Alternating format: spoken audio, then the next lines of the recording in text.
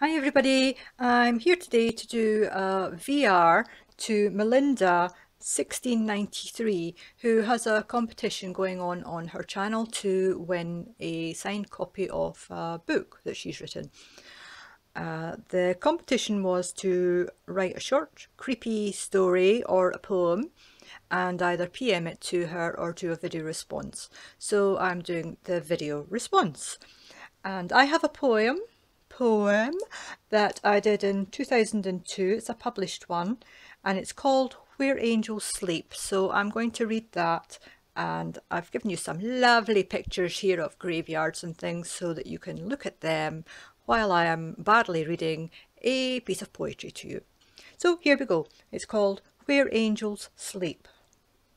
Down the path, through the gate, daylight waning, growing late, shadows danced about to creep into the place where angels sleep. Dearly beloved, carved in stone, there I stood on my own. Minutes passed without a sound, damp earth cold on hallowed ground. Time goes by till footsteps fall. I saw the gypsy, heard her call.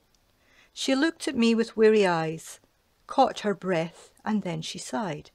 She shivered, blinked and looked around. Darkness soon would be unbound. Nothing stirred that dreary place, and there she gazed with weathered face. She found her courage becoming bold, curious to see what would unfold. I asked to hear of future days, to use her gifts, her mystic ways. She wanted coins, a worthy trade, but her hope of that began to fade.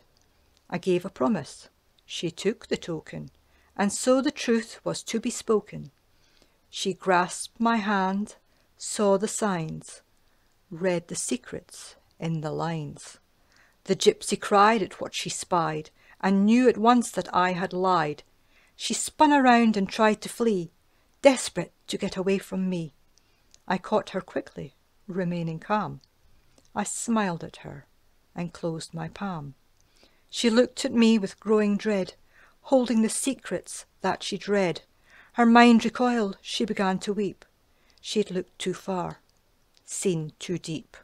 She prayed the Lord her soul to keep. And I left her there, where angels sleep. The end. Thank you for watching everybody. I shall put a link to Melinda's channel down below. Please go and check it out, and blessed be. Bye.